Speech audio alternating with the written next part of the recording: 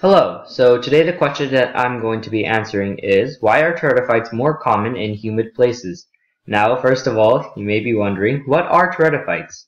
Well, pteridophytes are, in the broad sense of the term, vascular plants that reproduce and disperse via spores.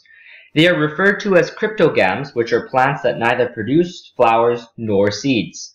Basically, they're seedless vascular plants. A great example of a pteridophyte would be the fern.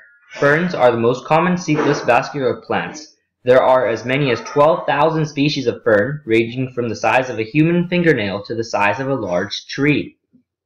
Now, to answer the question, why are these pteridophytes, such as ferns, so easily common in damp and moist places? Well, simply put, it is because the moisture helps the reproductive process in many of these plants. Let me explain a little further. Take the life cycle of a fern, for example.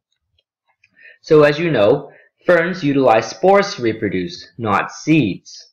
The spores, which are found on the underside of fronds, which are the fern leaves, are tiny little black circular structures that look like this drawing here or this picture.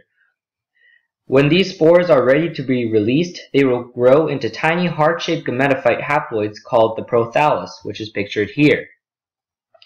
The gametophyte is not the full fern, but a plant with only half the genetic material of a fern. That's what it means to be haploid. It must first undergo sexual reproduction in order to give life to a diploid zygote or sprout. Now, this is when the moisture factor plays a key role in the life cycle of the fern, or any pteridophyte for that matter. If you look carefully at the gametophyte pictured here, it has two sets of reproductive organs.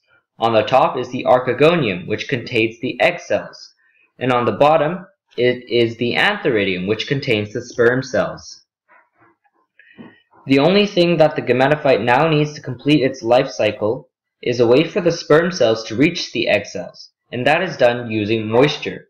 The sperm cells swim and reach the egg cells using the moisture present in the environment. Then they fertilize the eggs and continue the life cycle. Without the water, the sperm cells would not be able to reach egg cells and there would be no sexual reproduction, which would mean the cycle would not be able to continue and therefore the fern would not exist. That is why pteridophytes, like ferns, live in damp environments. I hope this helps.